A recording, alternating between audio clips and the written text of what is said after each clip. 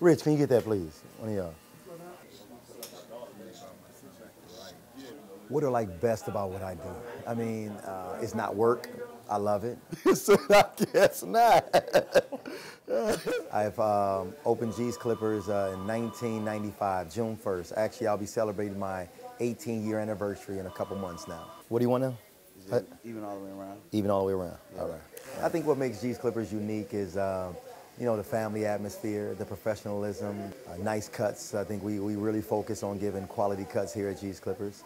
The ambiance, you know, with the sports paraphernalia and all.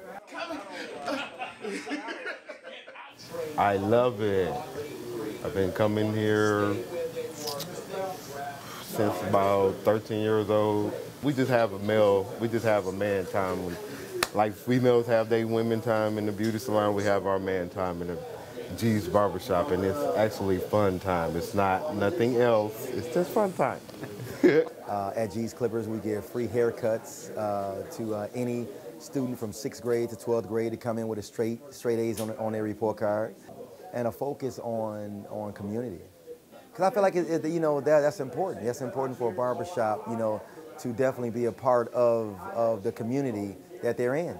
We have to play a bigger part nowadays in the lives of the youth than barbershop have ever been responsible for, I feel. But Skip, Why do I like G's? Friendly to work at. The owner, G, has been nothing but nice to me. What's up, now? How you doing? G's a very, very nice guy. Very humble. He's a people person. All right. Oh, I've been cutting hair altogether 28 years. I grew up in a household with 5 brothers and 1 sister. So with that being said, I had a lot of heads to practice on. Cause, oh, what's the deal, Pickle? I got pretty good at cutting my own hair. G's a great person. He's like he's someone you would really look up to. As far as like entrepreneurship and as far as that, looking at his life and how he came up, he's a great person to look at. No, there's no swearing at all at G's Clippers, and that's one of the things I touched on earlier in terms of, because it's a family atmosphere. I love it. I can honestly say I have yet to get up in the morning and, boy, I do not feel like going to the barbershop today. I do not feel like cutting hair. I have yet to experience that.